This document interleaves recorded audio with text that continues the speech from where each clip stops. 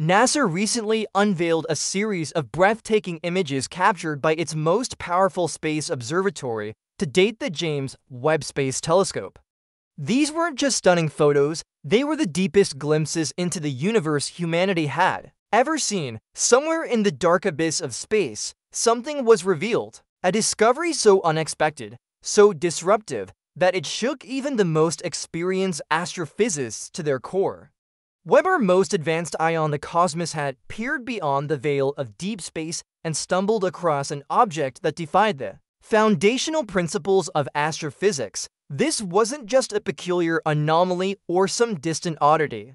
It was a discovery that, by every known law of physics and cosmology, simply should not exist. Webb's finely tuned instruments captured light from an object so radically at odds with the universe as we understand it that scientists were forced to begin reevaluating how space, time, and matter behave at the most fundamental levels. It all began when the telescope focused on a distant corner of the cosmos, a sector of space glowing faintly with ancient light that had traveled across billions of years. Emitted not long after the Big Bang, Webb's infrared sensors, meticulously engineered to detect the oldest and most distant galaxies, were looking so far back in time that it was akin to witnessing the universe awaken from its primordial slumber. Astronomers expected to find early galaxy small, disordered structures just beginning to take shape. Instead, they found something else entirely. Amid the shadows of cosmic infancy was a colossal, fully formed spiral galaxy, mature, symmetrical, and impossibly old. Its spiral arms, its defined core, its massive structure, all of it pointed to a level of galactic evolution that shouldn't have been possible at that time. According to the standard model of cosmology, the universe was less than 400 million years old when this galaxy existed. But by every account, galaxies of this scale and complexity should have taken billions of years to form. Webb wasn't just capturing a snapshot of history, it was capturing a paradox. The early universe, as we've long understood it, was supposed to be turbulent, chaotic, a foggy soup of particles and radiation, still expanding, still cooling. Galaxies forming during that era should have looked nothing like this one. They were expected to be ragged, irregular, composed of enormous, short-lived stars scattered across unstructured clouds of matter. But this discovery told a different story. It suggested a radically accelerated timeline, or perhaps something even more shocking, a completely different mechanism of galaxy formation, one that had never been imagined, let alone accounted for. If such an elegant and massive galaxy had formed that early, it meant the ingredients required for complex structures, dust, heavy elements, stable stars had been available much earlier than anyone thought possible. That would mean the process of stellar nucleosynthesis, the forging of heavier elements within stars, was occurring in ways that challenge everything we understand. Perhaps the first generation of stars lived and died faster than our models predicted. Or maybe there's an entirely unknown process that accelerated the cosmic enrichment. Either possibility shakes the very pillars of astrophysical theory. Researchers began to ask daring questions. Could dark matter have played a more active and dynamic role in the early universe than previously believed? Could our interpretation of redshift be flawed, throwing off our estimates of age and distance? And then came an even more radical possibility. Could the laws of gravity, as we understand them, require modification at cosmological scales? Or was this discovery evidence of something even stranger, like parallel universes bleeding into our own? The questions multiplied when follow-up observations showed this wasn't an isolated event. Webb began detecting more of these galaxies, massive, luminous, and structurally mature, existing at a time when such things simply should not have existed. One particularly confounding detail was the chemical makeup of the galaxy. Webb's spectrograph didn't just see hydrogen and helium, the expected gases of the first stars. Instead, it detected signatures of carbon, oxygen, even iron. These are heavy elements formed deep within stars and expelled in violent supernovae. For them to exist in such quantities, entire generations of stars would have needed to form and die before this galaxy came into being. But how could that have happened in such a short time? This forced scientists to consider either an impossibly fast cycle of stellar birth and death or some unknown pathway to elemental creation.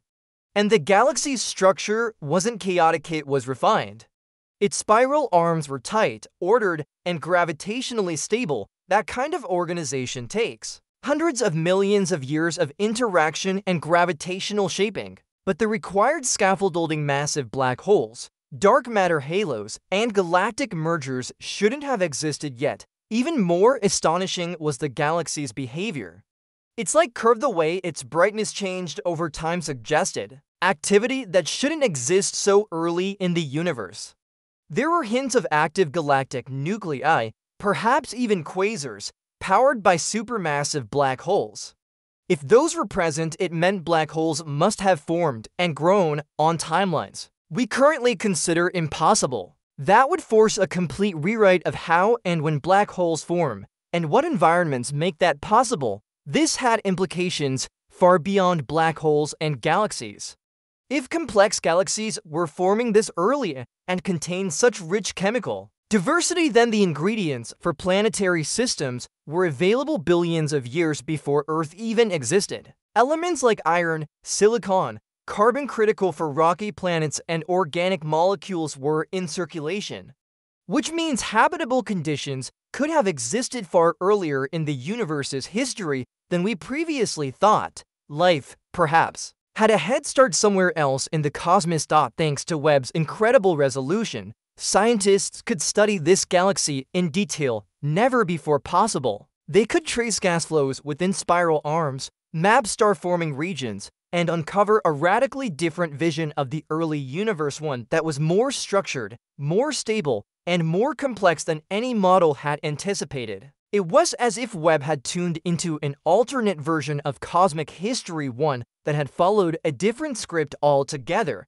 And what made it even more staggering was that it wasn't a fluke.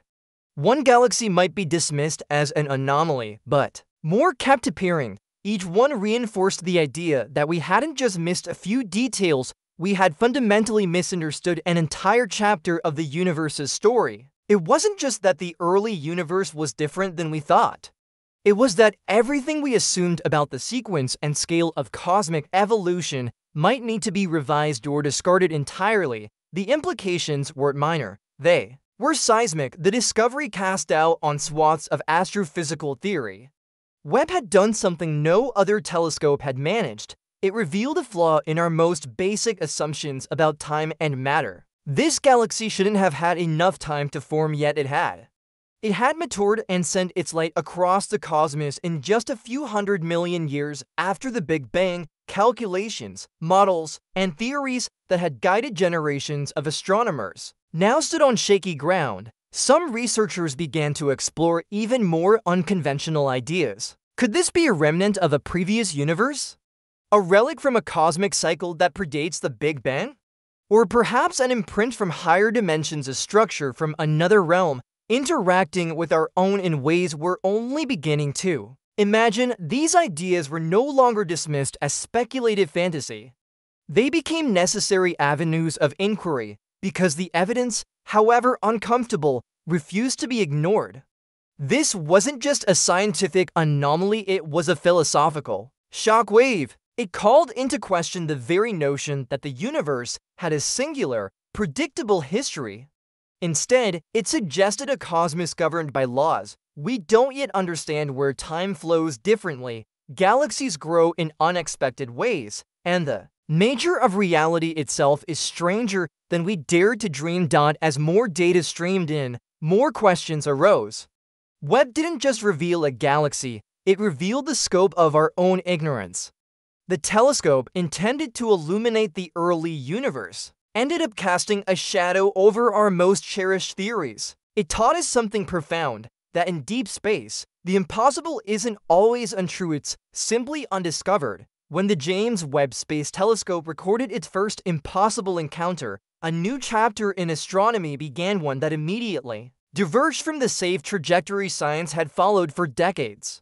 As more details emerged, It became clear this wasn't a fluke. It was the first fracture in a vast wall of assumptions. What had started as a curious discovery quickly ignited a revolution. One especially unsettling feature of this galaxy was its internal symmetry and rotational stability. Its spin rate, relative to its mass distribution, pointed to a level of galactic maturity usually requiring billions of years of evolution through mergers, gravitational feedback, and complex internal processes. But this system had achieved that in mere hundreds of millions of years. That level of coherence hinted at something deeper, perhaps a pre-established harmony in the universe's physics that violated what we thought causality allowed. As scientists analyzed the galaxy's gravitational lensing effects, more peculiarities came to light. Its gravitational field was disproportionately strong compared to its visible mass.